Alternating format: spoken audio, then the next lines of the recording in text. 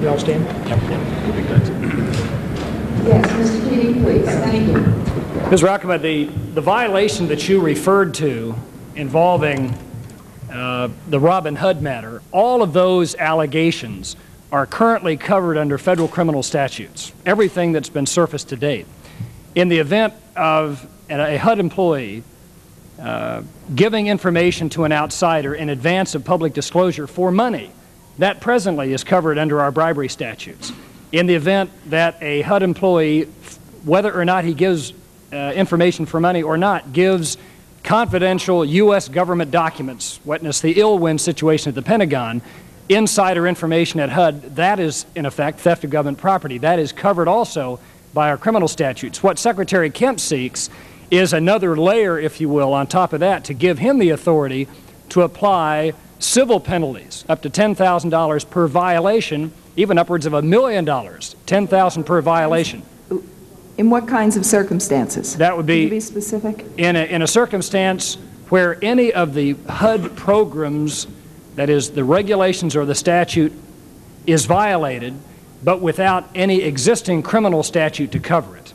For example, at the present time we have really two extremes. We have the ability to, in effect, outlaw conduct under the criminal statutes, prosecute somebody, or, as in the case of the co-insurance program, take somebody out of the program by limited denial of participation. But that huge chasm in the middle, that middle ground, right, we don't have the kind of tools that Secretary Kemp needs to wrap knuckles with civil penalties, as is the case in many other departments and agencies of the government. But now, are you saying that the legislation that you proposed would cover those instances as civil? That's with correct. Civil penalties. The package that the Secretary sent to OMB yesterday does cover all of the conduct that I believe that you're concerned about with criminal penalties. Our point is the existing criminal statutes would cover the other conduct with criminal penalties. Well, thank you. That is very helpful. I'd like to yield to my colleague from Massachusetts. Just briefly, given the criminal penalties that you, or the references that you've just made, why aren't some of the higher-up people at HUD in the previous administration being prosecuted under those statutes? Well, Mr. Kennedy, I can say as a former U.S. attorney, it takes a long time sometimes for criminal cases to be put together. All of the information that Mr. Adams presented to Secretary Kemp, all of the allegations of misconduct, wrongdoing, program abuse that were presented to Secretary Kemp, after our review for the purpose of implementing a comprehensive reform package, that information was given to the Justice Department immediately, to the appropriate officials at the Justice Department for the purpose of review for criminal prosecution if warranted, and that is their decision. Gentlemen will yield. There is some question about whether justice has been moving aggressively enough. There are many who feel that they have been, that they're being prudent in terms of their investigation. There are others who feel that there may be a need for a special prosecutor, but there is no dispute about the fact that they are under criminal liability.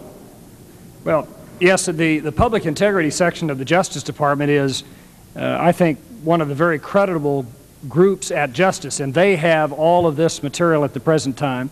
In our view, and Secretary Kemp has said as much in the recent past, in our view, the Justice Department is moving properly and appropriately to review the allegations and to determine if, in fact, criminal prosecution is warranted. But that, of course, ultimately is their decision. Saying that the Justice Department didn't feel that there were criminal prosecutions that were going to come out of this scandal.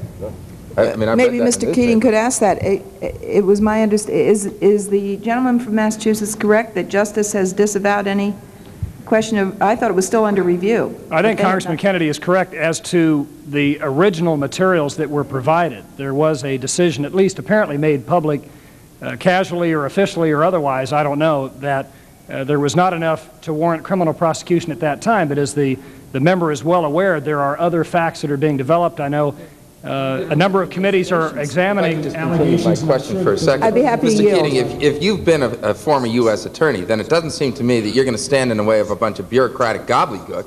If there are people that have violated the law, that have taken money from HUD, that have taken taxpayers' money and abused it, and going through the exact same statutes that you just went through in answer to Mrs. Rockman's questions, you indicate that you're going to be able to prosecute people like or anybody that was dealing in inside information at HUD. Now, it seems to me that if you have people that are much higher up than the people that Mrs. Rockma was talking about, who are in fact doing that, then if you are a former U.S. attorney, simply because you're sending it over to the Department of Justice and finding that they're doing a slowdown on it, it seems to me you've got an obligation to this committee to indicate specifically what's going on with these particular individuals and whether or not prosecutions are going to be moving forward. Let's not hand it over to Department of Justice if they're putting out press releases saying that they don't feel that they've got enough information to go after the individuals that are abusing the law. Mr. Kennedy, I don't think it's fair to describe you know, a referral to the Justice Department of all of the facts developed by the Inspector General as bureaucratic gobbledygook. That happens to be... Sir, you just reviewed with me the fact that you've read in the newspaper, as well as I've read in the newspaper, that they don't feel that they've got the muscle to move forward on those prosecutions. And you have also sat here and told us about how these abuses have taken place, and it does seem to me that the normal process is, you can say whether it's bureaucratic gobbledygook or not, the point is whether or not these individuals are going to be prosecuted. And it seems to me that you have people that were abusing this system at HUD are going to be prosecuted, and don't tell me that you've just sent it over to DOJ. That is your responsibility, not Department of Justice. That's your responsibility, and it's this committee's responsibility to make sure you do your job. No, it's not my responsibility. Let me explain. The reality is that all of the information that the Inspector General developed, all of the information that we reviewed, all of the information that suggested program abuse, misconduct, and incompetency is addressed in the Secretary's comprehensive reform package, legislative, regulatory, administrative. Those facts which could suggest the authority for criminal prosecution, and there were very few of them at the time the Inspector General's reports were developed and given to us, were referred to the Public Integrity Section of the Justice Department for further review and action. They make the decision. Grand juries determine whether or not prosecution is in order. The Justice Department determines whether or not prosecution is justified. What we do, as responsible to this committee, is to clean up the mess at HUD, not to prosecute anybody, and we are in the process of doing precisely the former. Well, it seems to me, I'll revert back, but it seems to me that you have a distinct responsibility as the chief law enforcement at that agency to make darn well certain that the people that you're working with that are abusing that agency and abusing the taxpayers' trust are in fact going to be prosecuted. And to slough it off to some other agency and say it's their job, I think is an outrage. No, we're not sloughing it off to anybody, and we are, and we'll continue to work with them to make sure that justice is done. I assure you of that, Mr. Kennedy. Fine. Thank you. Reclaiming my time, I think I understand what Mr. Keating has said, and I understand what my colleague is saying here. The only reservation I have, I'm not a standing member of the oversight committee that is investigating this issue, nor am I a member of the judiciary, but it is my understanding that Mr. Lantos never questioned the role of the Justice Department here, and that it was their jurisdiction, and absent that, then they might pursue the question of a special prosecutor. Mr. Frank may know more about that than I, but thank you, Mr. Keating. I appreciate your information. Thank you. In all fairness, though, to the witness, when did you become counsel, Mr. Keating? I came over roughly the 1st of March and was confirmed in June.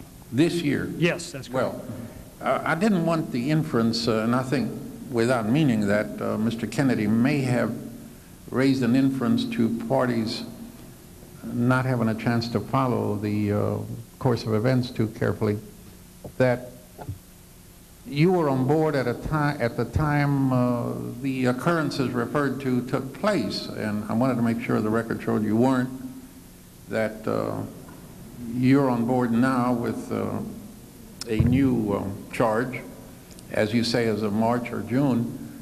Also, the fact is that Mr. Lantos was quoted over the weekend as saying that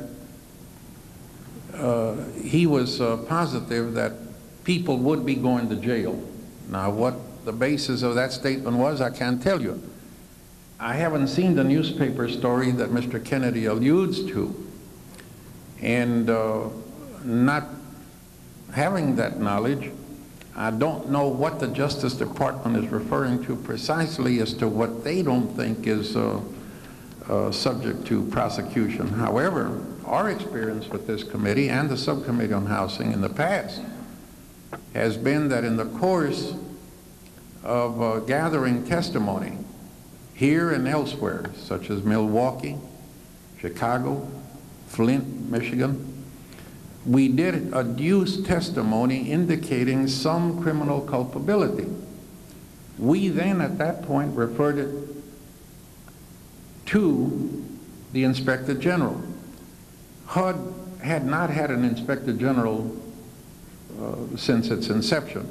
That was something that grew later. Before that, we had hearings in the Small Business Committee, and we came across adduced testimony that showed criminal culpability. We made a direct referral to Justice Department. Mr. Keating is correct, Mr. Kennedy. There's nothing he can do about prosecuting. He has to refer. I know what you mean by following through, but giving the hierarchical definition of jurisdiction, even if Mr. Keating felt that people should be prosecuted, that decision rests exclusively over in the Justice Department. Well, Mr. Chairman, if I could beg to disagree to some extent, I think that it's fine that there is a bureaucratic system in place that says that the prosecutions are handled by the Department of Justice.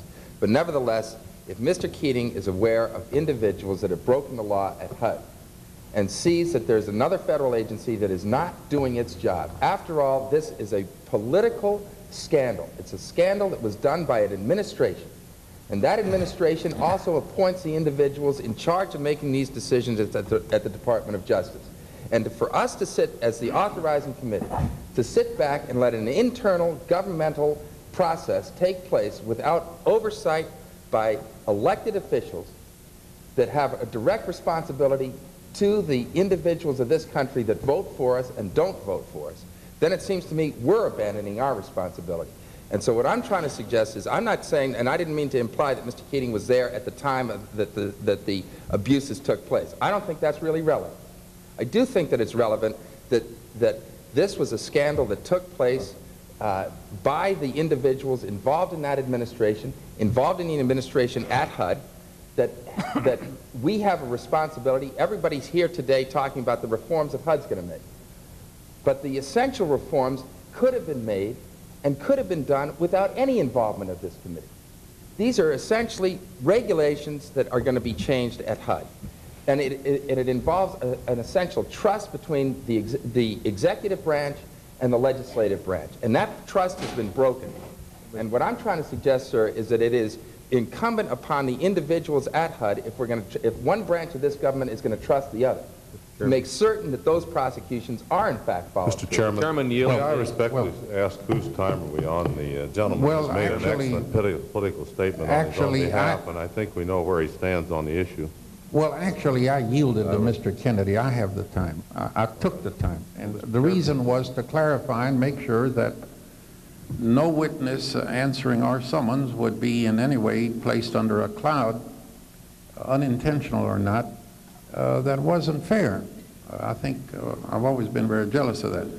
I think, in just a minute, I think, Mr. Kennedy, with all due respect, I know where you're coming from. I share your sentiments. Even before you came on board, I had been quite cast in the role of a opponent to the then Secretary of HUD. But we nevertheless persisted, and we did have oversight. In fact, you're involved now in what would be considered oversight responsibility, so that no matter how much we would want to, though, we have to exist and coexist within the limitations of the Constitution. And the legislative branch is co-equal, separate, and independent, but nevertheless not superior to the executive branch. And the executive branch is that branch under the Constitution that is charged with faithfully executing the laws. And that implies implementing the criminal statutes and prosecuting those culpable of transgressions. But I think that in your enthusiasm, you have confused the proper jurisdiction and the limits attached thereto. We may think that we know that all of this that's now being publicized happened during a past administration. But I think the inference would be wrong if we were to say that. I've always said that corruption is bipartisan. Every time a particular partisan approach was used, either by those in or out of power, alleging the wrongdoing of the opposite party, whether it was in power or not, usually when it was in power, because those seeking power will use that. It turns out that once in power, the same thing happened with that administration. I think the best illustration goes back to the time of President Truman and President Eisenhower. Truman, you will remember, no, you weren't born then, but Truman had his assistant, forget his name, Donovan or somebody, and he was accused of 5%, selling influence at 5%. Eisenhower came into power, and pretty soon he had Sherman Adams at 15%. So that corruption is bipartisan. And what we have here now is a new administration. Yes, Mr. Kemp was part of this body at a time when all of this was going on. He wasn't a member of this committee. Yes, it was the other party that was in power. But I think that we have to keep always limpidly clear what the correct constitutional grant of power is inherent in each one of these organs of our government. I think that for you to say that unless Mr. Keating personally prosecutes or implies that somehow or other he's in default is quite unfair, because that is not the fact. Chairman, will you yield? Well, I'll give Mr. rebuttal time to Mr. Kennedy. Well, I won't take much rebuttal time. I just will say that I disagree with you, Mr. Chairman. Mr. Chairman, I will take... All right, now Mr. Bainbridge. Well, Mr. Chairman, I don't know where we are in the questioning process, but I think that what Mr. Kennedy is concerned about is a concern that we all have, and that is that here we are with a whole package of new law, new administrative change, and what we are concerned about is enforcing the existing laws. And we find in many of these instances that there were laws, there were rules, and we want to see the diligent prosecution of those existing laws. These funds had programs and limits in them, and I think that that's imperative. Before we go off and rewrite the law, we ought to know what's wrong with the ones that we do have. And I think there's a tendency here to say, well, the law is deficient, and therefore we're going to take care of this by passing more laws. And I think that Mr. Chairman, is not appropriate. I think that's really what we're all concerned about. I don't care if they're Democrats, Republicans. I don't think Mr. Kennedy interjected that in here. He said that there's some problems. We want to see them resolved. Passing them to the Justice Department. Mr. Chairman, you well remember my little episode in the last administration with an improperly awarded UDAG grant. And they passed that over to the Justice Department, and the Justice Department finally recovered the money. I wasn't very happy about it. There wasn't, and I know that the chairman and others assisted me on this committee in that process. And finally, we were able to, but it isn't easy for us to do it. Someone says, why? Congress discovered these problems. I think we're still in discovery stage. I think I'm under my time, Mr. Chairman. Mr. Bento. I'm under my time. Yeah, he's still. And I hadn't planned to make another comment, but I think the fact is we're still in a discovery process. We're still in a prosecution process, I guess, at Justice Department with regards to these issues. The Congress did do its job and has in the past, but it's not an easy or simple task. And I think that to run in here and say we're going to change all of these laws now because somehow they're deficient is not necessarily correct. And we really haven't understood the magnitude. And finally, I might repeat again what I said in my early comments, is we don't know what the policies are, so that we're going to be trying to administer. So trying to improve now would be a static method in terms of whatever new policies we develop in housing. So I think these must go through. I commend the Secretary and the staff for what they've done. I think that they should do administratively what they can. But we do have these two other problems with new policy changes that are not in place, that are likely to be approached. The second problem is prosecuting the law. And the third, of course, if I can add a third problem, we have to find out what the magnitude of this problem is. We're not done until we have concluded that. And our colleague, Mr. Lantos, and others on the other committee, to some extent our own, have been involved in plumbing the depths of that. And unfortunately, the news has not been very good. I know that you've sought and received some changes in other areas. And I'd yield to the gentleman from Massachusetts if he had any. I know he was seeking recognition a moment ago. Oh, okay. The chair intends to recognize him in his own right. Well, Mr. Chairman, he's been waiting, and others are here before me, so I won't proceed with questions at this time. Thank you, Mr. Chairman. You have about half a minute, but I was going to ask you to yield. I would yield to you, Mr. Chairman. I wanted to say that there's no disagreement. First place, we don't have in bill form the Secretary's proposals yet, so we don't know exactly what legislative recommendations we have until we see the particulars of the bill. We hope before the day's out we'll have it. Mr. Wiley and I have... What is the day today? Is today October the 13th, the 12th, the 13th? 12th, Columbus Day. Well, we're planning about another month and a half session, Mr. Chairman. I don't know. I don't know that anybody knows how long we'll be in before we adjourn sine die, or rather adjourn for this first session. I would say, though, that until we have that bill, we won't know what specifically the Secretary's asking us by way of legislation. We, in the meanwhile, are not going to stop the further consideration of our reauthorization package, which is ready for markup.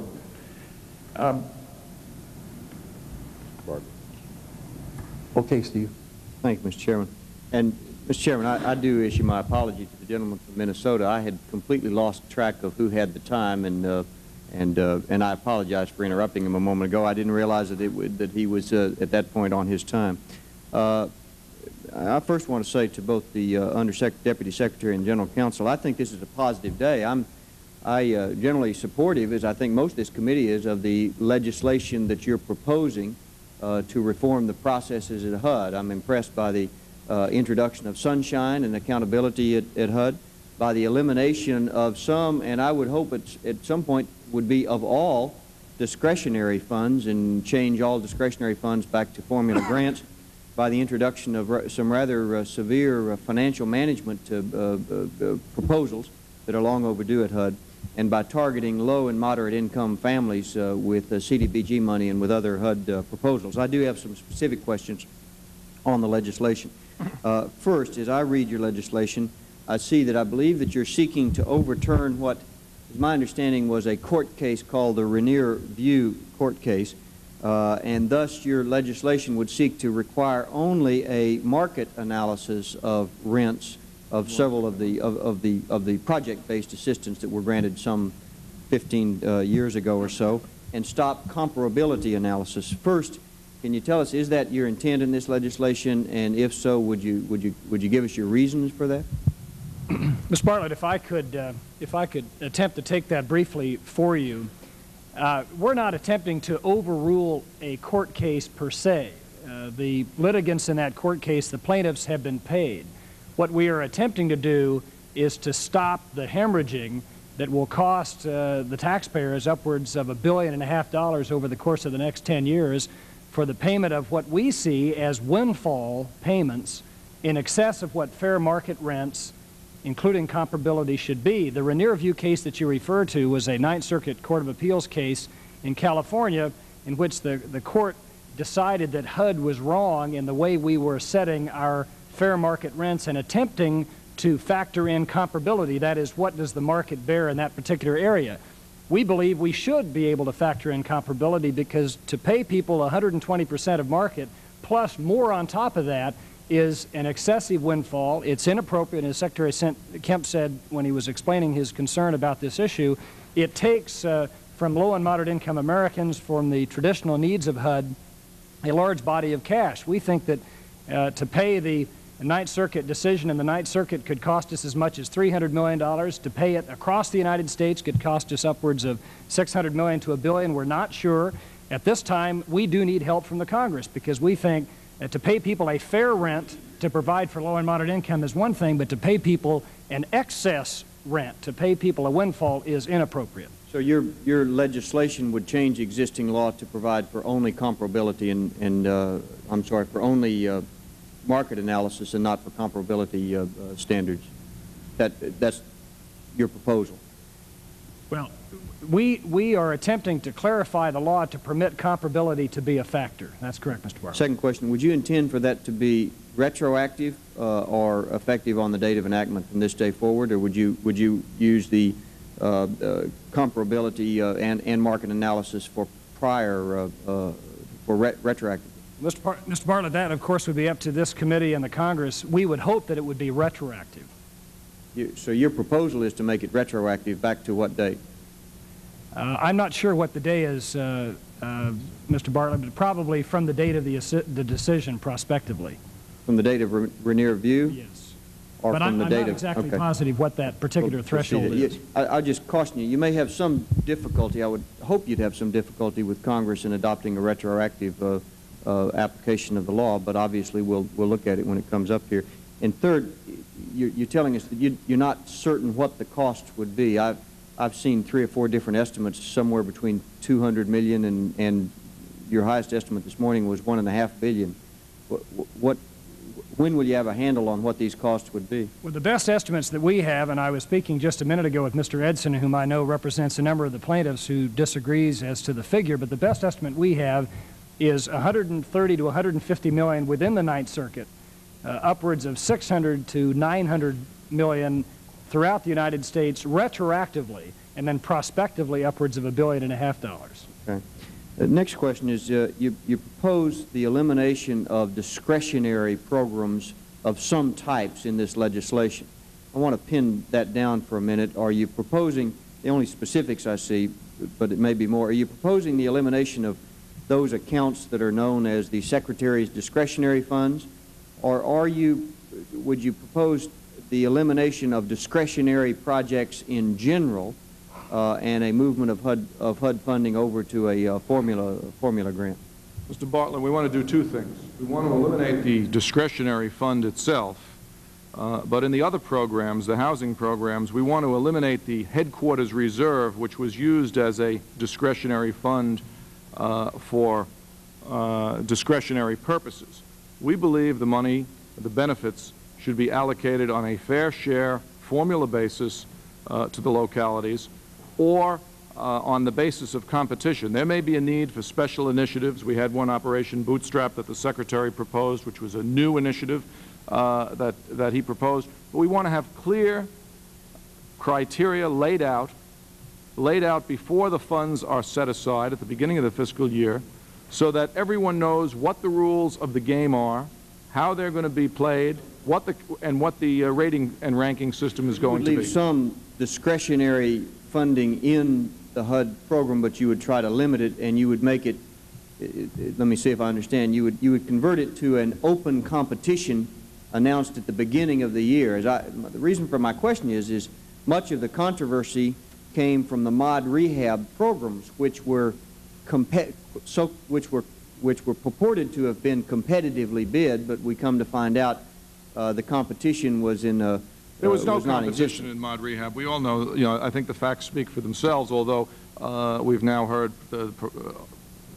people say that there was a competitive process. We have found not a scintilla of evidence that there was any competition in the way those funds were awarded. So would you propose to either A, eliminate mod rehab, which frankly, I think would be a good idea. We have included in this proposal the termination of the mod rehab program. It's discredited. It didn't work. Even where it was used, it wasn't efficient. And we believe that its time has come and gone. So you would propose to eliminate mod rehab and to eliminate all the discretionary funds that you can, and the ones that you can't, then in your proposal you would propose to set it up on a competitive process that is, the competitive rules are set at the beginning of the year and not engineered for each individual grant. That's correct, Mr. Bartlett. And those competitive situations would be the exception rather than the rule. The general rule is going to be to fair share it with a formula. There are certain programs which are so small that they just don't work. If we divide all the units to every community in America, a small city may end up with 2 or 3 units and they can't do anything with them. It would be very helpful to this committee when you submit the legislation, and we could hold the record open, if you could submit to us that list of those exceptions that would continue to be a competitive process, and a summary description in lay language as to how you would ensure it be a competitive process. And Mr. Chairman, if I have a time for one, I don't. Time of the gentleman has expired. We'll Mr. be Frank. pleased to submit that material for the record. I'll try to get my questions, or I will get mine before we vote. I want to make sure we come up that way. One of the problems we have in dealing with the reforms only and not other substance, to me, comes up when you talk about one of the reforms you propose is to abolish the mod rehab program. Is there going to be in the proposal an alternative suggestion as to what to do with that money? That's right. The money that was used for the mod rehab program would be, the certificates would be used for one of the other programs that we believe are working. Would the reform package have to make that decision? In other words, if as part of the reform package we're terminating a particular program that gets money into low-income housing, unless we're prepared to have a gap of some period, we got to figure a different place to put it. I mean, inevitably. Well, the funding of the mod rehab program at about $250 million there are more than enough initiatives. The Secretary asked for $50 million for homeless programs, $44 million for a new home ownership program. We didn't receive that. So we have plenty of recommendations, Mr. Frank.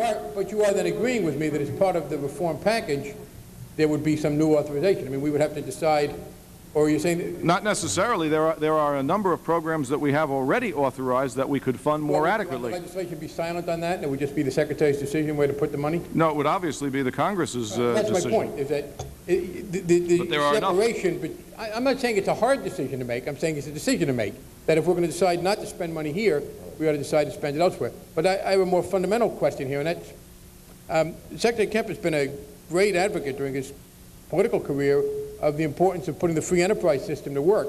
And I don't want to lose that.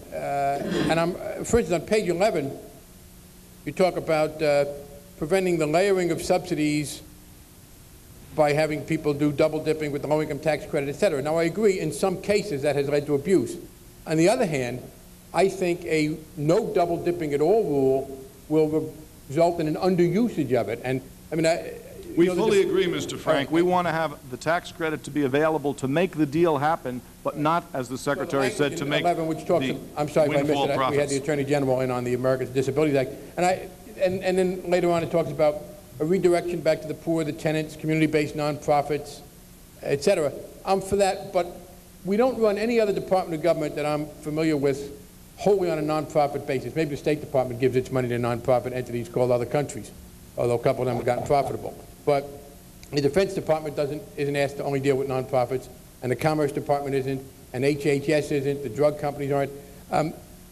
I don't want to lose part of the problem I think we've run into, and I think we overdid the cutbacks in the tax credit, and I think the Secretary agrees there, even though OMB doesn't like him to agree as much as he does.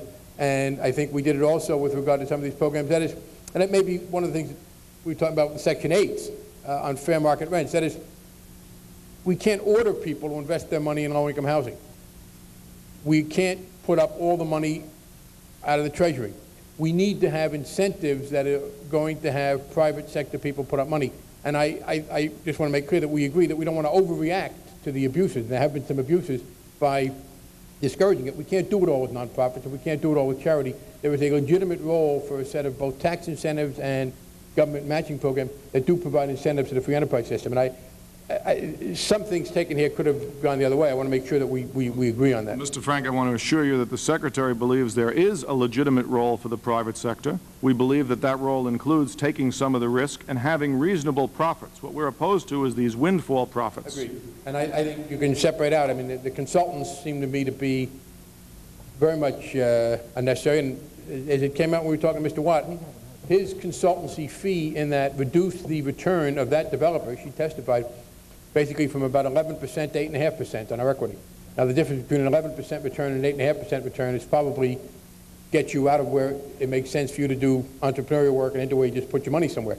So there's no question about it. And even if those consultant fees are being paid for by the developer, if we reduce the developer's profit by a set of procedures that require him or her to pay a consultant, we may be diminishing people. And I appreciate that. The last thing I would just reiterate what others have said. The basic problems here were not, it seemed to me, statutory. They were personnel. We should go ahead with some statutes, but I don't think anyone ought to, nothing in the law made people do these things wrong. They volunteered to do them wrong.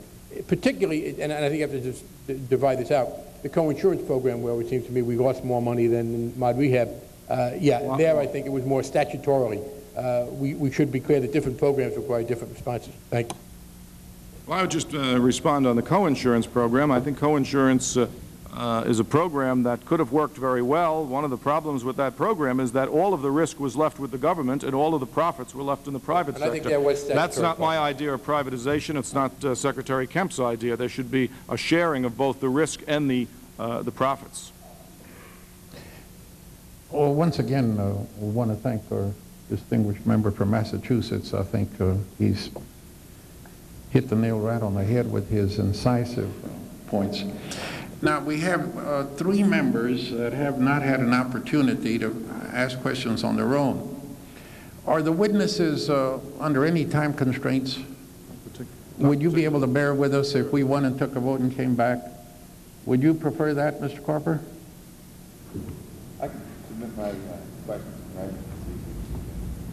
Well, I have some because the main purpose for these hearings today, I felt, would be to show the evidentiary need for program restructuring or abolition of program.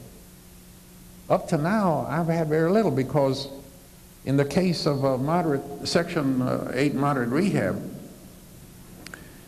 I know what the intent was on the part of the Congress, but with the advent of the Reagan administration, we had a departure from the method of allocating. For instance, you very seldom had more than 20 units.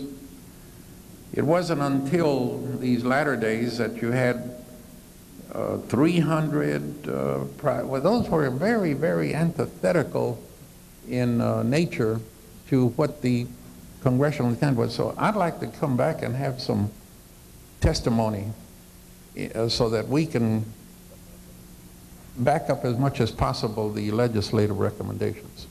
We'll go take a vote. Okay. Yeah.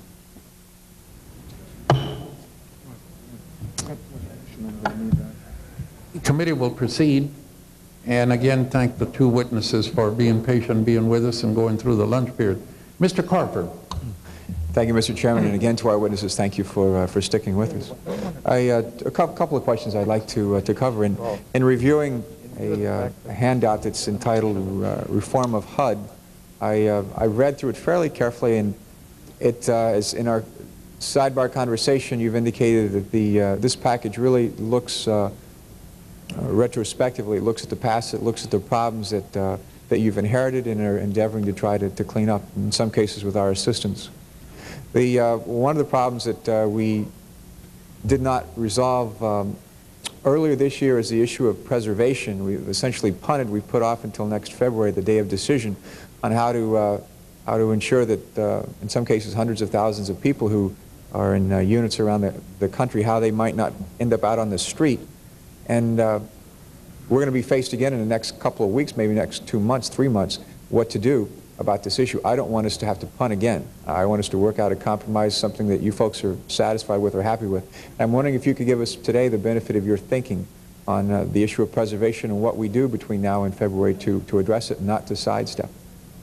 Mr. Carper, Secretary Kemp sees the reform in two efforts.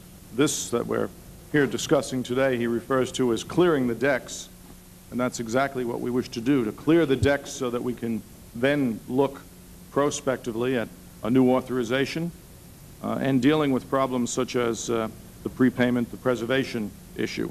As you know, the Congress has placed severe requirements on mortgage prepayments. Those restrictions go till February of 1990. We are developing proposals that we believe will protect the tenants and the rights of the owners, and we want to work with the Congress when we present them very shortly. We hope that we will be able to come up with a set of proposals for your consideration that will enable a resolution of this issue before the February deadline is reached, but in the event that we do not, we may need a brief extension. However, it is our intention to resolve this issue. I've encouraged the chairman of our full committee to bring an authorization bill that would include the reforms that you folks have outlined, to bring that before a subcommittee markup by the end of this month. I further encourage him to bring the bill before the full banking committee by the end of November, and in hopes that we would have a banking, or rather a housing bill on the floor once we come back in January, late January, early February. I think it's important that the prepayment issue, that the preservation issue be addressed. Again, I would urge you to move with all due speed. I know you've inherited a can of worms. You have your hands full trying to deal with those issues. This is another important issue that's facing us. Again, we put it off once. I don't want us to do that again, and I would just say, to the extent that you can divert some of your attention to this, please do. Second issue, Mr. Carper, if I just may respond to that. We are very concerned about moving a reform package, clearing the decks. We understand the need to deal with preservation. We understand that next year there's a need to deal with a reauthorization. You are correct in pointing out that we have inherited a can of worms, and it is absolutely necessary that we stop those worms from eating the fruit of the HUD program and destroying the program underway. We believe reform needs to be passed as soon as possible so that we can clear the decks and deliver the programs that we now have authorized and underway. It would be a tragedy if our effort to clean up HUD is derailed while we wait for the legislative process, which is not always the fastest process. And I say that with all due respect. I was a state legislator in New York State. I understand that there are two houses in this process, and it's a very complicated process, and I would hate to see our reform effort, our effort to stop the Robin Hoods, our effort to stop the rip-offs derailed while we wait for some new authorization of an expensive program that is yet to be developed. I noted that in the other House just last week, the majority announced a whole new task force to figure out what they want to do about a reauthorization, and that's their right if that's the way they approach it. But we cannot wait. We cannot delay cleaning up the programs that now exist while we wait for the new task force report. We, I think, in the Congress have waited patiently while Mr. Kemp put together his team, and I think it's a good team. We've waited patiently. We've waited for you folks to develop your legislative initiatives. Now that we're receiving those, we've been literally holding up, I think, the markup of our housing bill in anticipation of your input. We're now beginning to receive that input. I hope we go forth on a two-track process at the same time. And again, the kind of schedule I would hope for and have encouraged Mr. Gonzalez to pursue is a markup that would have us out of the Banking Committee by the end of November and onto the House floor earlier next year. Can I just mention one other thing, different issue, and it's the matter of CDBGs. I'm just going to ask you to take a minute and use a real simple example so we might all understand it. Explain how the CDBG program now works in terms of the low MOD requirements for applying the funds, how it works now, why that is not the best of all worlds, and how you might change it. And again, I'm going to ask you to do so by the use of an example. Let me just begin by explaining the program. It is a largely block grant program, as the name implies. The localities have broad discretion for what they can spend the federal funds on, what activities they can use those federal funds now. And basically, they are allowed to spend up to 40% of those funds on activities which may be worthwhile and certainly are legal, but that do not benefit low and moderate income people. We want to change that 40% to 25%. In other words, what Secretary Kemp is proposing to do is, instead of having 60% of the money go to low and moderate income people, he wants to raise it to 75%. And the reason is that we feel very strongly that the needs of poor people, the needs of housing in the old neighborhoods, come higher and at a higher level than replacing sidewalks. Let me explain to you, to give you some examples of the kinds of activities that we do not believe are as high a priority as helping the poor people. For instance, $141,000 was used to create community gardens from vacant lots in a neighborhood that had terribly run-down housing. That should have been used for housing. $7.5 million of loans were used to rehabilitate apartments that were not occupied by low and moderate income people in New York City. Facade improvements, $718,000 for improving buildings that were not occupied by low-income people. We have improved and constructed restroom facilities at baseball stadiums. Now, certainly no one would argue with the need for restroom facilities at baseball stadiums, but the question is that what a poverty program is supposed to do? It's these kinds of activities. We spent $17,000 to construct barns for horses in Los Angeles. Now, the horses in Los Angeles may very well have needed barns, but that is not the kind of housing that Jack Kemp believes our money should be spent on, and we want to target it to the poor people, to the housing needs of people, not horses. Would the gentleman yield? You're on to something there, and I've asked some questions, and we've gone over this road before on the community development block grant, the discretionary aspect of it, and you're talking about increasing to 75% the overall low mod benefit requirement from 60%. But at no time during the discussion this morning have I heard anything said about provide more effective targeting of funds in more affluent communities by requiring 100% of all the activities in low mod benefit objective. And that's the part of it that concerns me more than increasing the 60 to 75% in the overall low mod benefit requirement. I don't know if the gentleman from Delaware was getting to that aspect of it or not. Actually, where I was going to go, Mr. Wiley, was another part of the proposal. I understand the terms proportional accounting figure into the proportional accounting figures into the recommended changes for CDBGs, and it's not altogether clear to me how that. I understand the increase from the decrease from 40% to 25% in terms of the amount of monies that can be used to serve other than lower middle income groups, but the term proportional accounting.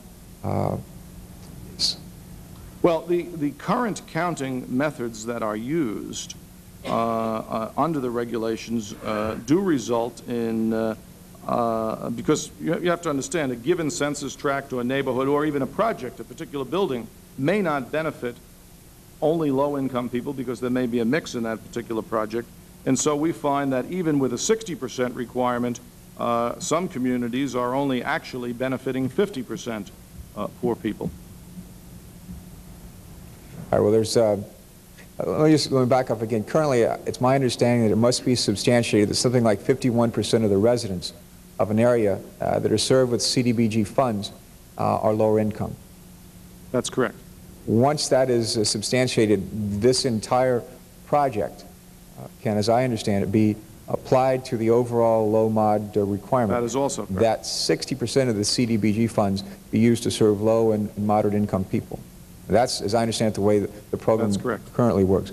What I understand is that Secretary Kemp is interested in increasing the overall low mod benefits to 75%, as you've indicated, and supports the concept of, quote, proportional accounting, close quote, whereby if a project serves only, we'll say 52% of the low, moderate income people, only 52% of the project could be applied to the overall low mod benefit.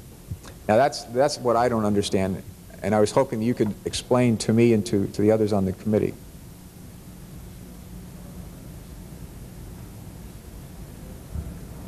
Well, and what I was asking you to do was to use a simple example in explaining how that might work. You're going to test my mathematical skills, but it may be that one use project... Use around there, $1, $100, $1 million. Well, let's try two $100 projects. All right. One may benefit low-income people 100%. The other may benefit low-income people 40%. So of the $200, 140 is benefiting low-income people. That would be 70% benefiting low-income people. And that would pass the 60% threshold, but it would not pass the 75% threshold. If, on the other hand, you had two projects, one for $100 and it was benefiting 100% low-income people, and the other for $100 and it was benefiting 10% low-income people, that would be $110 going to low income, that would be 55% of the benefits, and that would not meet the 60% threshold. So it's a mixing. We do look at the total program of the projects and the benefits in the program of projects for that year. Yeah. My time is expired. Let me just ask, Mr. Chairman, if I could just ask that you look a bit more closely at what I'm trying to get to, and the notion of proportional accounting. And if you can, you find that there's something that you need to be saying to me that you haven't said here, and would share that in writing, I would be most appreciative. And again, thank you, Mr. Chairman. Thank you. The chair recognizes distinguished colleague, Mr. Novak of New York, Novak, and since he was one of those initially bringing to the attention of the committee the questions arising out of the Section 8 moderate rehab I believe in Buffalo, the chair would like to ask our distinguished colleague if he wishes to be recognized, if he has any statement he'd like to make. We appreciate your presence here, Henry.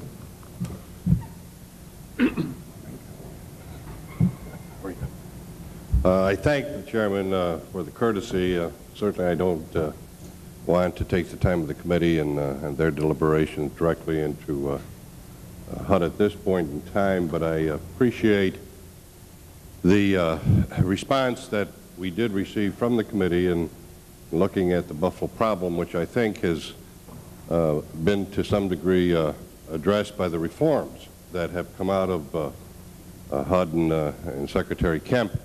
We would only urge that we look forward to seeing the effect of those reforms and the legislation which is forthcoming, because I think what happened in Buffalo has happened throughout the country, and as the chairman rightfully pointed out, that he's looking at an overall reform, and I would expect that the specific instance and impact of the reforms on Buffalo would also serve other cities. So we will be following this with the chairman and with the committee, and as we move forward to make sure that the reforms do have the desired effect throughout the country. And thank the chairman for his courtesy. Thank you very much, Congressman. That was a very good statement, and I'd like to have you consider yourself sort of an associate member of the committee, and we will make available to you the material and documentation we have so that you can examine it. We will need your help when we get to the House floor, so we want you to be appointed, and also welcome your suggestions. Mr. Kennedy? Thank you, Mr. Chairman. I have a few questions that surround specific programs and some of the changes that Mr. Kemp suggested in his written testimony today. One of your proposals, the FHA 18 proposal, would change the requirements governing the disposition of HUD-held or HUD-owned multifamily properties. Your proposal would result in fewer low-income families being helped when FHA sells a property or when HUD sells a property that it owns. I there were some, I think, some factual inaccuracies in the written testimony that would suggest that somehow or another that HUD has only an obligation, or has an obligation rather, to make certain that once those properties come into HUD's ownership, that 100% of those units have to be filled with low-income people. And I would just refer you to Subtitle C of the Multifamily Housing Management and Preservation Act, which goes through very specific categories which would not indicate that this is the way the program works. And the obvious implication, Mr. Delabovi, is that the difficulty is that you're asking us to approve a process where we're getting rid of more units that could go to help poor people. And obviously Mr. Kemp's indications have been that he wants to make certain that programs are designed now to make sure that poor people are protected.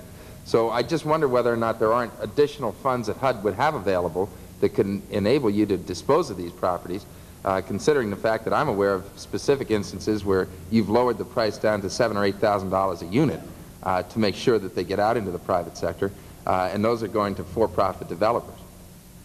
Well, Mr. Kennedy, the specific proposal that we envision in FHA 18 is designed to deal with the problem that, as the law now stands, if we dispose of a property, a multiple dwelling, multifamily property, we have to provide subsidy to go with it in the disposition.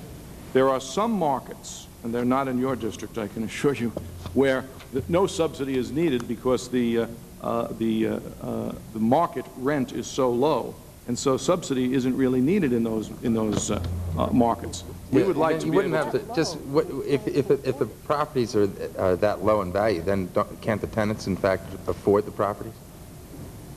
They can, and they do not need subsidy. That's right. Those tend to be in the Sun Belt, and the law that's why we would not like to be forced to provide subsidy there, because we would rather take the subsidy. But the law does not require you to provide that subsidy. It now does. No, well, I just referred to, I mean, what the law says that you have to provide, the Secretary shall not take less than one of the following actions, either a Section 8, the second would be purchase money mortgages, third would be reducing the selling price, and fourth would be other financial assistance.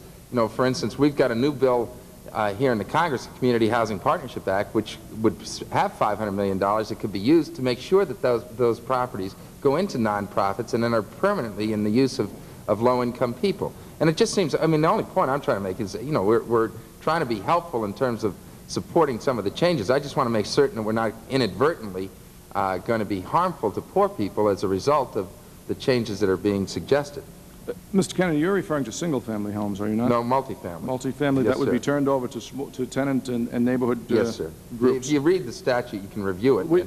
I will make sure that time and see the fact that there are just inaccuracies in the testimony today, and I'm just pointing out to you. Well, we will go back and review that statute, because, as you know, Mr. Kennedy, Secretary Kemp believes very strongly, as you do, that we should encourage low-income people, tenants, neighborhood organizations, that kind of thing, to get involved. And we certainly would not want to leave you with the impression that anything we are going to put in the legislation will be an obstacle to that. Yes, sir. And I'm just pointing out to you some inaccuracies that we've picked up. And so I'm sure you go back and check them out and fix them up.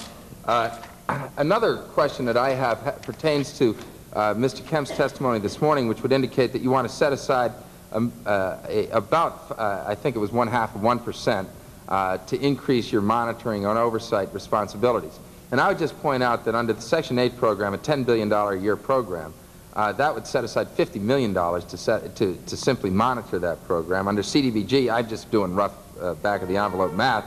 You do, if that's about a $4 billion program at 5%, that's $20 million. Now, I assume that you're not wanting to spend $50 million on Section 8 and $20 million on CDBG. And the question becomes what proper role do we have in terms of making sure that those funds are being spent wisely?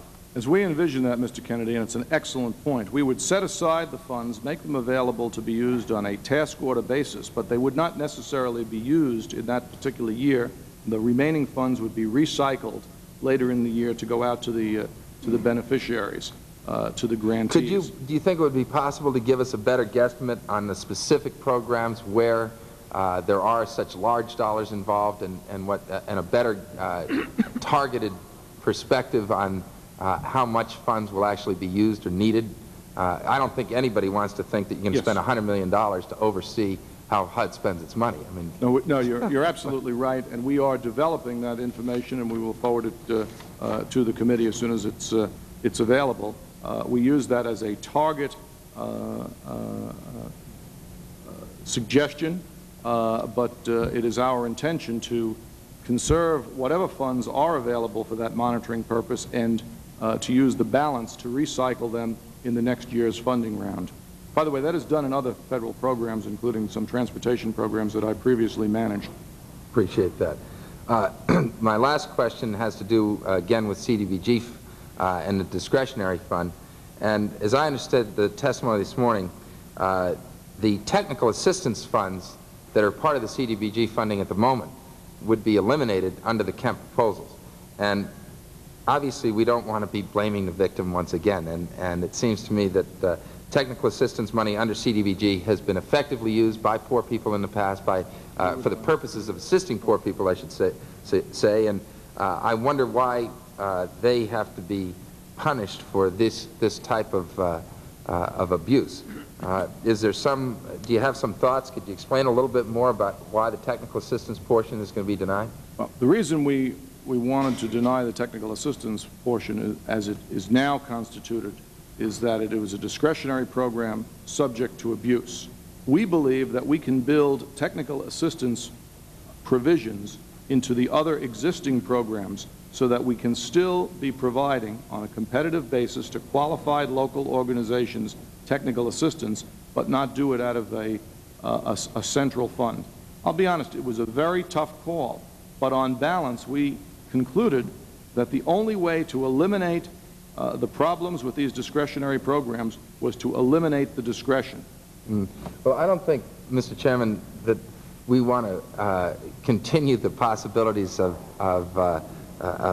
blatant abuse. On the other hand, I think you're aware that these are projects that have been spent well in the past, and the question would be whether or not you can perhaps provide the committee with additional information about how that technical assistance is going to continue to be made available to people, so that people don't read the testimony and think that technical assistance is now out the window simply because of the abuses that have taken place in the past. And if you could just perhaps between now and the next time you come before the committee, prepare for us a better definition of how those changes are going to take place, I'd certainly appreciate it. I certainly will be pleased. We will be pleased to do that, Mr. Kennedy, and I want to make clear that we recognize a legitimate role for technical assistance and want to provide it fairly and in a way that it can continue to be effective. That's terrific, and the only point I'm trying to make to you is that I would agree with that as a general theory, and the question is going to become how that actually evolves into direct policy. And I think the committee's jurisdiction in terms of making certain that that continues in a way that is helpful to the most vulnerable people in the society. Appreciate it. Thank you very much. Continuing that line of discussion, I'm very much concerned, gentlemen. The CDBG discretionary fund has been the sole source for our CDBG for the Indians. The history of our Indian legislation is quite sad. I have been one of the leading proponents even before I became chairman of the Committee on Housing. And it took, I think, until 1970, when was it that we finally had a HUD program for Indian?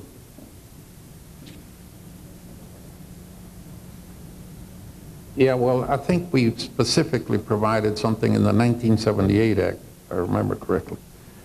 But that amounts to some $27 million. What are we going to do about this? We are going to propose that the Indian assistance be provided as a separate Indian program. It would be a separate line item in our budget submission. It would continue, the Indian portion would continue as it now does, but it would no longer be mixed into this slush fund of discretion. I see. It would be separated and clearly directed to the purpose, as you pointed out, that is very well intentioned and that we want to continue. But we can continue doing those good things without continuing to do them out of the discretionary program, and that's our intention. Well, we want to make sure that we have that definitely provided for. As far as I know, we haven't had any Indian Debbie Dean. So, you know, I must share somewhat Mr. Kennedy's concerns there, and I expressed that at the very outset in general terms in my opening remarks, and that is that we don't want, with the best of intentions, to do away with a program that essentially has, from a programmatic standpoint, has worked.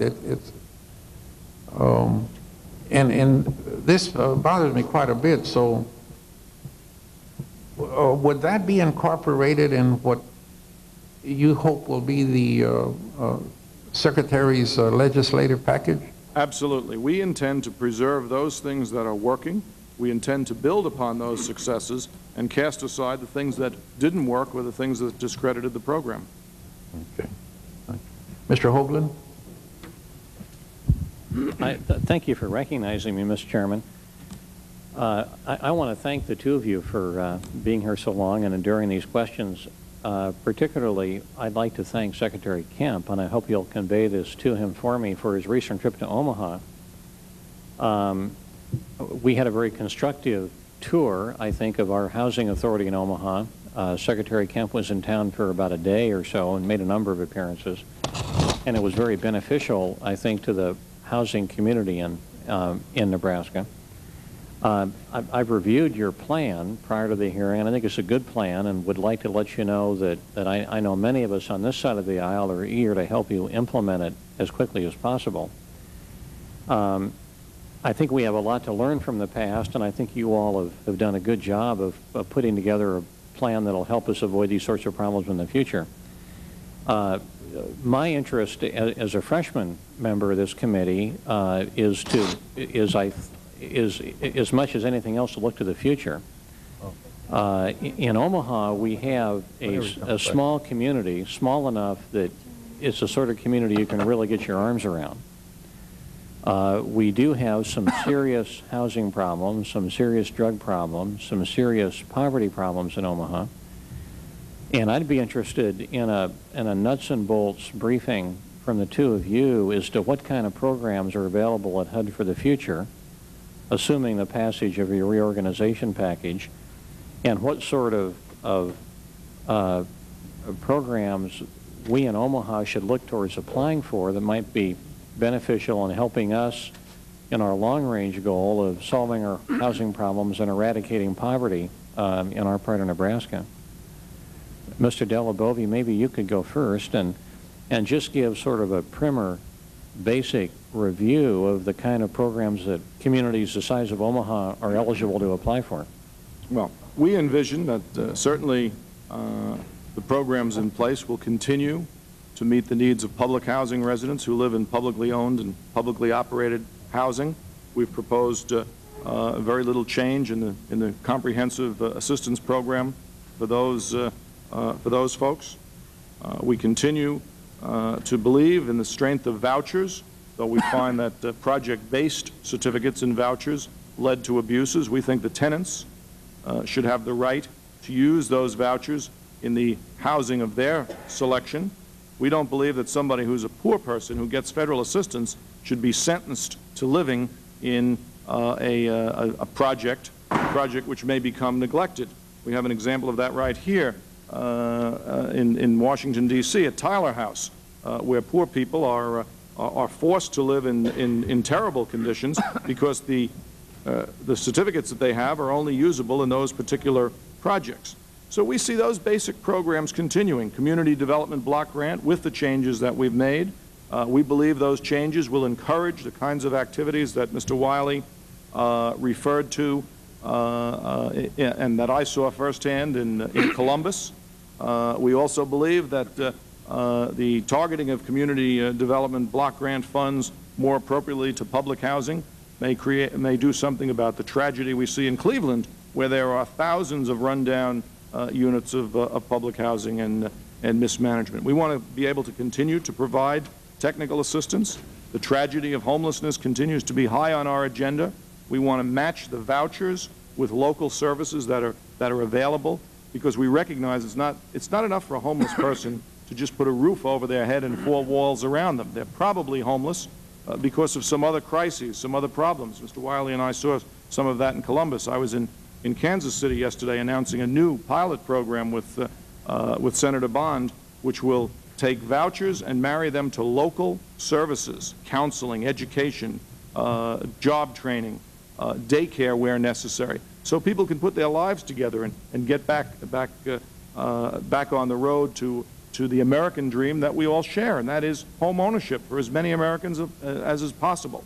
We will continue to promote tenant ownership and tenant management of existing public housing.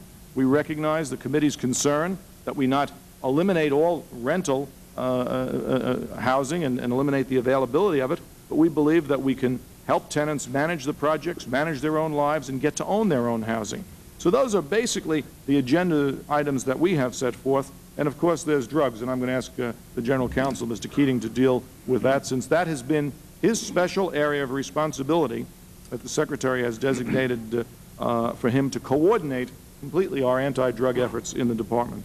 Well, as a preface, Mr. Hoagland, to my answer, I would say that we would all be well served if we could duplicate Bob Armstrong, your Housing Authority Director, throughout the United States. If we had a Bob Armstrong in all 3,300 public housing agencies in America, we would all be much better off. He's an outstanding public official. I know Secretary Kemp uses him as an example, as a symbol of how a properly run, a properly led, a creatively run and led housing authority should be managed. But one of the things that Secretary Kemp did when he came to HUD was, for the first time, create a drug office, a drug policy office at HUD. He made the director of that office a lady by the name of Julie Fagan, who chaired the Communities for a Drug-Free Colorado program, who was Governor Romer's executive assistant in the Colorado experiment, which was very, very successful. We also are in the process of implementing now the 88 Act, the requirement that we have a clearinghouse, the requirement that we have regional training. We've also, as a result of the experience of the Secretary requesting information from all 3,300 public housing agencies about what they're doing about drugs, are in the process of compiling a cookbook, if you will, a resource book of all of the best and brightest ideas to address, for the tenants to address, and the public housing authorities to address, the drug scourge. The Secretary is very anxious that security be provided first to tenants, that public housing be drug-free. The people in public housing have the same rights as people in private housing to be rid of their drug-dealing neighbors. And for that reason, he's done two things. First, he has waived the lease and grievance process in a number of states that have due process state court systems for the eviction of tenants who are accused of drug and drug-related activities. We're in the process of attempting to do the same thing in Section 8 or subsidized housing. Throughout the United States, repeatedly, the Secretary has emphasized as one of his 6 agendas, if not really the top of the list of the 6 agendas, a drug-free environment, and is very aggressive in working with public housing agencies, in working with tenant groups, in working with the neighborhood leaders, civic leaders, community leaders, in attempting to address this problem. And we anticipate in the very near term we'll have a much larger announcement bringing in the public sector, the private sector, members of Congress, obviously community leaders, to help us address this problem. Well, thank you for your answer, gentlemen. I know my time is probably up. I know Mr. Schumer's waiting. I would like to visit with you about the free enterprise zone concept, too, at some point when we have time, on how that might apply to Omaha. Thank you, Mr. Chairman. Mr. Schumer? Thank you, Mr. Chairman. Let me apologize to the committee and to the witnesses for being late. I had a long-standing commitment in New York. And my questions will fall into 2 areas. First, which I'll get to next, really relates to the issue of dollars.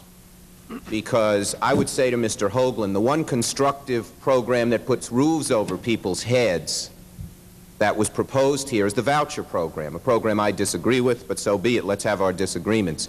If in the next budget the administration requests the same amount of vouchers as this year, the city of Omaha will get, on a pro rata basis, about 47. So there'll be 47 households done with. And I guess I would say to my good friend, the Undersecretary, and I'd say it to the Secretary himself, for a year, or almost a year, we have really welcomed the initiatives, the interest, and the spotlight on housing that the Secretary has provided. But the ultimate test for the Secretary and for HUD is going to be, can you get more dollars? Because there's no way, with all the reforms in the world, and they are important, and with all the attention in the world, that we're going to put roofs over people's heads without some more dollars. And I, for one, just being one member, would say I am going to carefully scrutinize the January budget that the President submits. And if we don't have more dollars, it's going to be very disappointing to the low and moderate income people who need housing, and it, I think, will make all of us think twice about how successful this administration is going to be in carrying out all the words that we have heard. I'd now like to get to the area of reform, and then I'll come back to the dollars. Again, as the Secretary knows, as you know, I think the Secretary has been terrific in the area of reform in terms of his outspokenness, in terms of his admitting a problem and trying to deal with it. But I'm a little perplexed right now on a couple of scores. First, we don't have a legislative proposal from the Secretary, from HUD. It is optimistic at best and unrealistic at worst to expect the Congress to approve this unless we were to just be a rubber stamp within a month when we're going to leave here. I mean, I think the chairman has said he will make every effort to try, but it certainly is going to be extremely difficult to get a package of reforms through that's put down on our desks at October 18th, the earliest, when session is expected to end in November. And that may be no one's fault.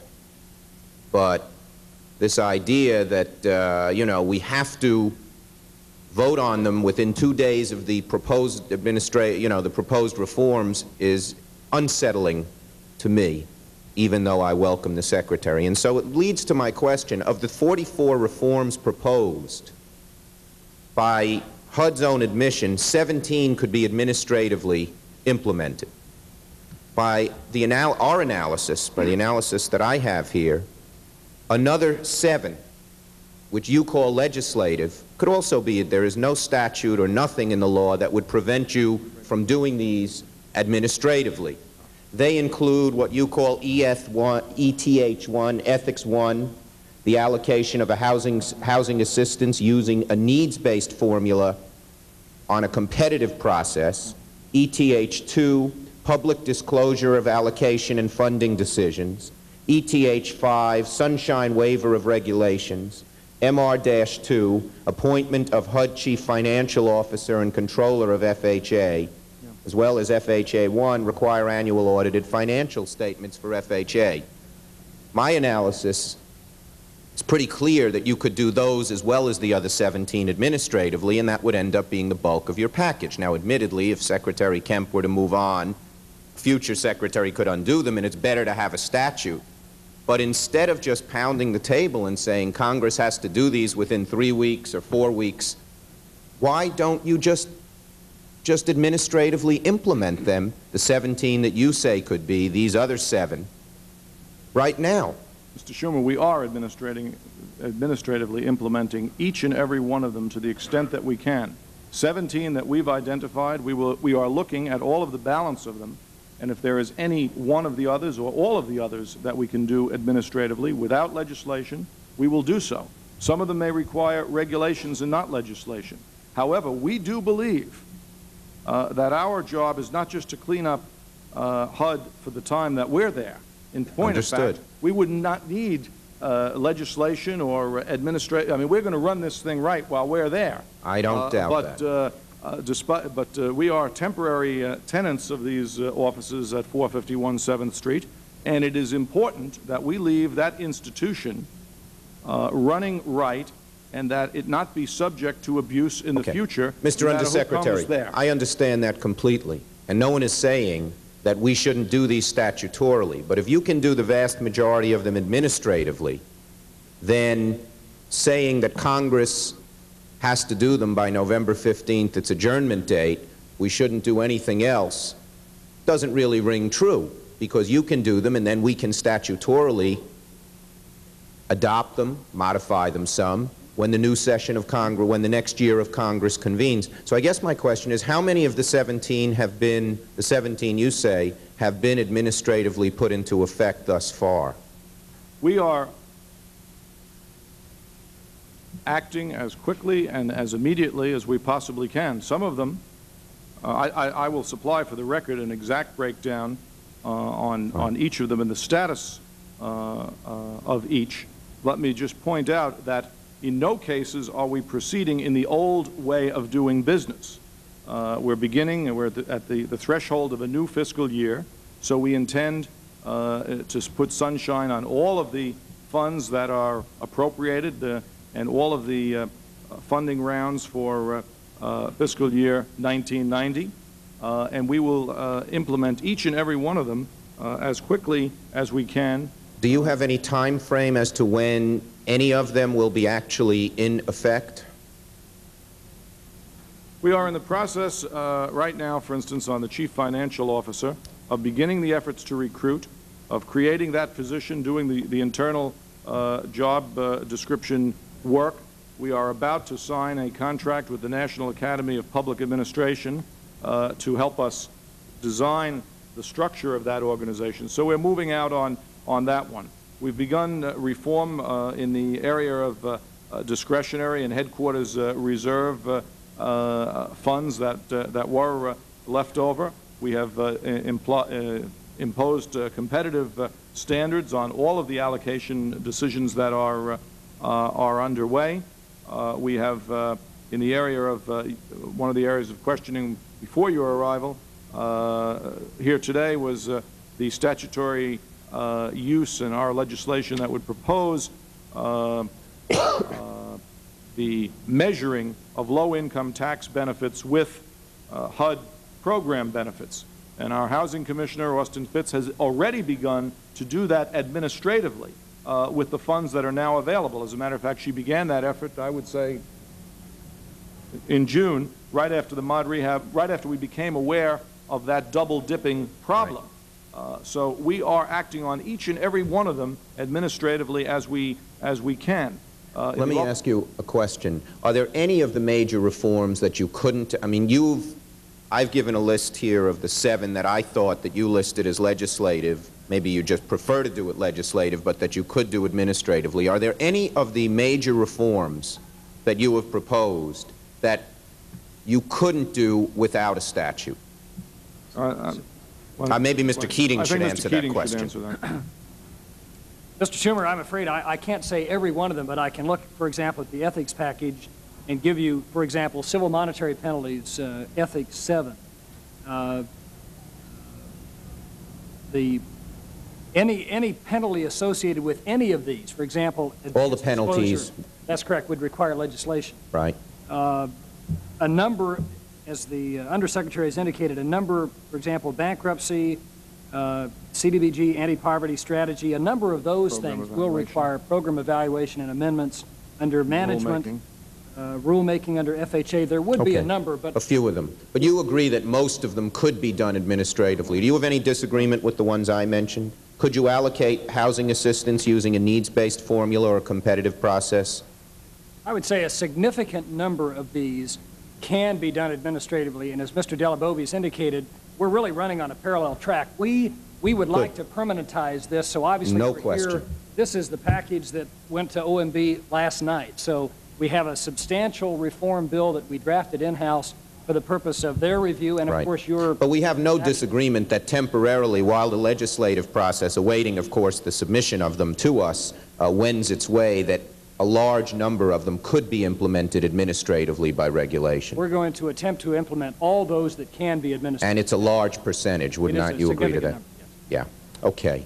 And none of the ones that I've mentioned, at least initially, comes to mind as having any problem doing it administratively. I don't think so, but a number of them you mentioned, I can't say for sure. I would say that the bulk of those that you Okay. shared with us. My next area... And if I may just sure, comment, please. Mr. Schumer, we would be more comfortable in a week to 10 days after our assistant secretaries have been able to analyze each and every one of them. I have asked for a report from each of them telling me exactly that. If they can do it administratively, if not, why not? If it's a regulation, how quick we can do a regulation. If it's a law, then we know what you'll have to do on almost all of them. You will have to publish the regulations and await comment as well, so you can't do them immediately, and I understand that. That's part of the But, you know, if we're going to be out of session from Thanksgiving till the end of January, and it takes a month or two for the process to get going, I don't see it as a major barrier to at least getting most of them implemented. But we are not able to change regulations when you are not in session, and that's one of the reforms that we're proposing, and that will tie us up with the regulatory package, because we require a timetable of legislative days, right. And that becomes very cumbersome. Okay. Next question does go back to the money issue. You've already indicated some of the things that will be in your new program, the budget submission. What are the odds that we will see more money in the housing functions in the budget submitted by the President for fiscal year 91 than we saw from fiscal year 90? Well, Mr. Schumer, I'm neither a betting man nor am I the director of... Well, you're a very bright man, and I know that for the 20 years we've known each other. Well, I'm bright enough to know that I shouldn't make the budget announcement that is the President's prerogative in February. But let me say this. Well, do we have a good chance of getting more money? I believe we have an excellent chance of getting the money we need to get the job done. But let me point out... Well, that's a relief, because I don't think you can do that. I don't think anyone, even Jack Kemp, can get that done. The question really isn't just one of money. The question is the benefits that are provided. How many more families can you provide housing assistance to? What is, to me, so disappointing about the money that we have authorized and appropriated is that so many poor people see all this money being appropriated and they don't see any improvement in their lives. You see millions of dollars allocated to public housing authorities in Cleveland and here in Washington, D.C., and yet they can't turn a unit around and make it available. Mr. Undersecretary, just at the risk of, I couldn't agree with you more. You need both. But I want at least to state for the record and give you folks notice, and I think there are a lot of my colleagues who agree with this, that if you don't have significantly more money, you're basically rearranging the deck chairs on the Titanic, that we can argue about whether vouchers work or not, we can argue about other things, but I don't think we can argue that for the millions of people who are underhoused, the $9 billion or so of assisted housing in this year's budget isn't enough, isn't even close to enough, and I'd be unrealistic to expect next year you're going to get it up to the $30 or $40 billion you'd need to give each one of them help. My only question is, or my only point is, I think I at least hope to focus the spotlight on money as well as the other issues, and I hope that you will be successful. One final question. Coinsurance. It seems to me that the coinsurance program is basically unreformable, that because you give such a large incentive up front, that the profitability of the private coinsurer and the profitability, if you will, or the lack of loss that the government would undertake don't match up. So that, for instance, in the present coinsurance program, if the upfront fee is 5% and the private guy takes 20%, that he or she could undertake 5 properties, have 4 of them fail, or 1 of them fail, rather, and still make money. Whereas the government, with those same 5 properties and 1 failing, would lose its shirt. And it seems to me that the only way to rectify that is to bring the fee down so low, or the percentage that is insured privately so high, that you won't get any takers. And my question is, how do you overcome that dilemma? We believe that coinsurance can be saved if we institute some very basic and sound business practices. Higher minimum capital requirements for the lenders, for instance, higher cash requirements for the developers, improved underwriting standards, basically sharing the risk. We have an internal task force that is working through that problem and about to make specific recommendations to the Secretary. We believe, as the Secretary mentioned earlier this morning, that no co-insurance program will mean no multi-housing program, that co-insurance is providing a role, and that we can save the program. We recognize there are going to be more losses. If we did nothing, if we closed down the program, we would continue to incur substantial losses. Commissioner Fitz is committed to bringing about the kinds of reforms that will enable us to stem the losses and still save the program. And it is our analysis, because co-insurance is, or insurance is so vital to multifamily housing, that we need to do everything we possibly can to resolve that dilemma. It's going to be a tough one, but our staff feels that it's a challenge we can meet. I would argue to you that the mod rehab program, for instance, is eminently more savable and reformable than the co-insurance program. And I don't quite understand why the one has been slated for elimination when most of the problems in it were not the structural problems, but rather the political problems that we've all unfortunately seen too much of. Whereas it seems to me the co-insurance program, the problems, while there were the political problems, are basically structural. Well, we in our reform package, the second part of it, which is the prospective look, we'll have a program to meet the needs of moderate rehabilitation, and we certainly are cognizant of that need. We just do not believe that the existing program is one. So you're not intending to say mod rehab will be replaced by, say, vouchers, which has been a bugaboo. It's been, you know, and I know the Secretary and you are looking for new approaches, but we've had a standoff between the administration and Congress. Every time they dismantle a program, they say, well, we'll replace it with vouchers. And vouchers, certainly in my area, where there's a desperate shortage of housing itself, not just a shortage of money that the poor people have, doesn't build housing. So I hope there will be a real program put in place, as opposed to simply the fig leaf of saying, oh, we're replacing every program with vouchers. Well, we are, you know, the Secretary said repeatedly he does not want to be the Secretary of vouchers. At the same time, we recognize that vouchers provided an increase in assistance to families in housing assistance. You know, if you look back at the number of families being assisted, and that's what I look at, the benefits. How many families were being assisted in 1981, for instance? And it was about 3.1 million families. Today, it's about 4.3 million, largely because of vouchers. So we have 1.2 million more families being housed, receiving housing benefits today due to vouchers. Vouchers do not in themselves produce new units, but they do provide a revenue stream. We believe we can build on that revenue stream to provide the supply of housing that's necessary.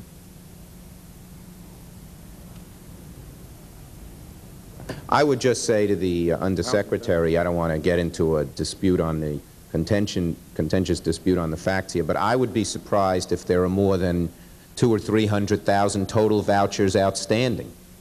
So well, you can't say the 1.2 million, even a majority was vouchers. It's not just vouchers, it's vouchers, certificates, it's the whole basket of programs. But the point really is that when everyone talks about cuts in programs, they lose sight of the fact that most of the cuts were in a new construction program, and that we do have more families benefiting from the federal housing programs, the entire basket of them, vouchers, certificates, 202, whatever it is. And that's a record that we are proud of at HUD, that our employees, many of whom, most of whom, are career people who were not involved in any illegitimate activities. It's a record that we take pride in, and I think the committee should too, because more Americans are receiving housing benefits, and we ought to recognize that and not run away from that reality, which is good news. Yeah, I would just say that most of the reason more people are receiving housing has been because of the programs passed both under the Nixon and Carter administrations in the 70s, and they're still in there. The amount that has been added in the 80s has been rather small, and furthermore, the 15-year programs, the Section 8 certificates and the Section 8 stuff is all going to start expiring, and that will undo the record that was stated before. I just hope that you folks will call for renewal of those things, even though they are fairly expensive. Otherwise, we're going to see the actual numbers go down. Well, I don't know whether we will call for complete renewal of the Nixon programs or the Carter program. No, I'm just talking about the certificates that expire after 15 years. They started to this fiscal year, and there'll be a lot of them in the next fiscal year. We are very concerned about expiring certificates, and the administration is committed to the renewal of those expiring certificates. The Secretary has said that repeatedly. The President stands behind it. And if you could read my lips, that would obviously mean that there is going to have to be an increase in the amount of money that is requested in the budget. I didn't say it, but you understand that there is no way we can be committed, and we are, to that and run away from the price tag that is going to be required to renew those certificates. And we are committed to renewing those expiring certificates. We are similarly going to be committed to developing programs that meet the needs in tight markets such as the one in your district and my old neighborhood in Queens. We recognize that the existing programs do not meet those needs, and that something has to be devised. And I might point out that one of the things that we see successful in Mr. Wiley's district is the use of CDBG money in neighborhoods like that. And I certainly have I am hopeful that in our hometown the city officials will make better use of those available funds in neighborhoods like ours. And I've talked to Commissioner Biedermann about doing just that. I want to keep this going on forever. I think it is good news that you're going to extend the certificates. I read your lips, and that too is good news.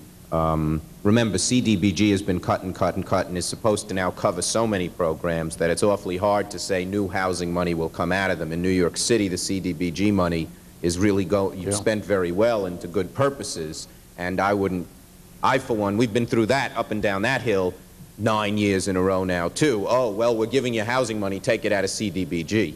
That's not satisfying, but I am pleased with both your comments that the certificates will be renewed, and secondly, that you will look for new programs that deal with housing problems in tight market places. I thank the chairman and yield back my time. Thank you. Mr. Wiley?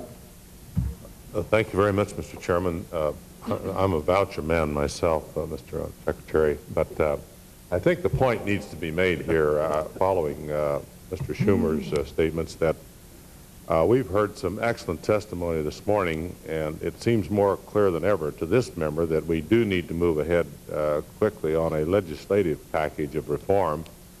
The Secretary has said that reform has to be a joint effort with Congress, and although out of the 44 I've looked through here, I think 34 of them probably could be administratively implemented and put into effect right away.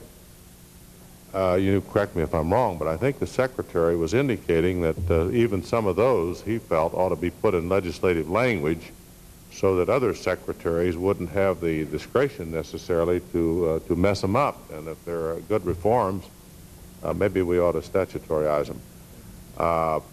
I think that one other point that I'd like to make is that we've learned from GAO reports that the FHA insurance program, which is near and dear to my heart, is still operating with antiquated data equipment, as they said, and you're quoted as saying, Mr. De La Bova, that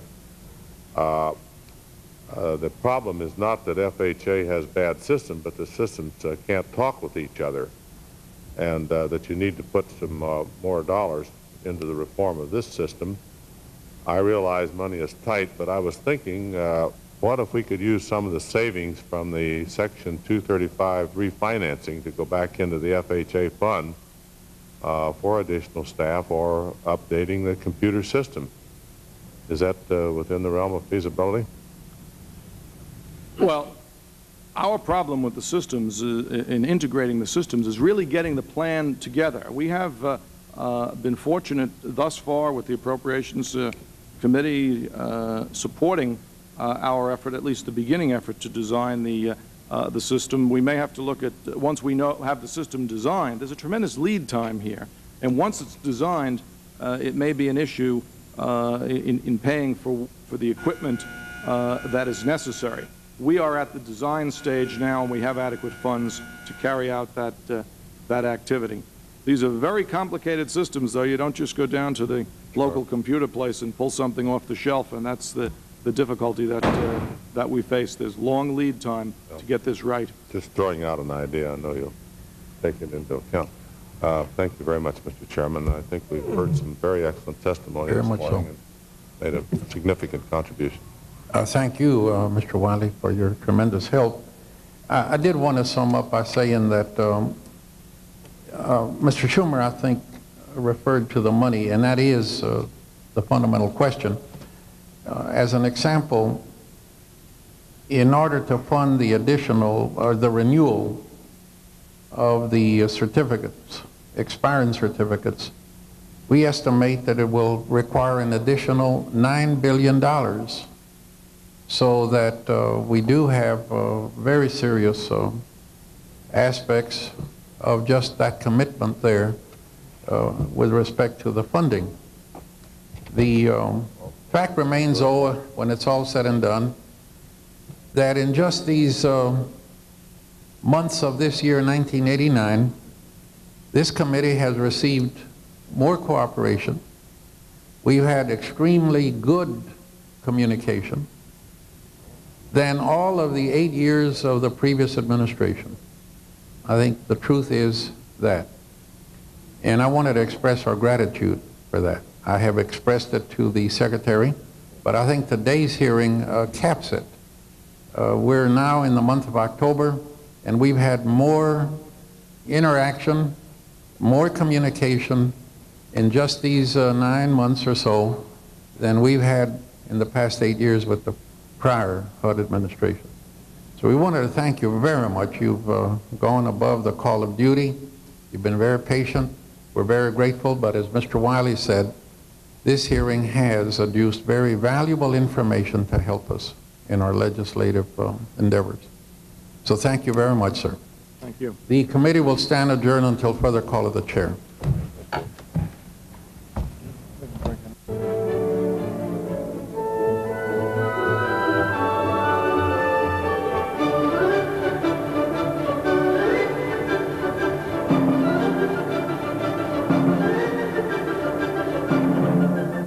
That concludes this hearing, held to review proposed reforms of the Department of Housing and Urban Development. You can see this program again at approximately 2 a.m. Eastern Time. Check for periodic schedule updates for the exact broadcast time. Stay with us now for coverage of a meeting of the Aviation System Capacity Task Force.